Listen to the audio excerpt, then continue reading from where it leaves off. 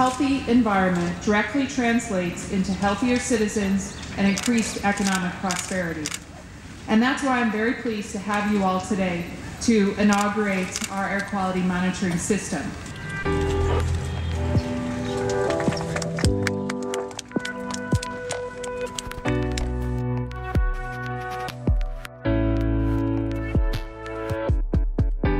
As we embark on these monitoring programs, the U.S. government and the government of Nepal are both focused on the issue.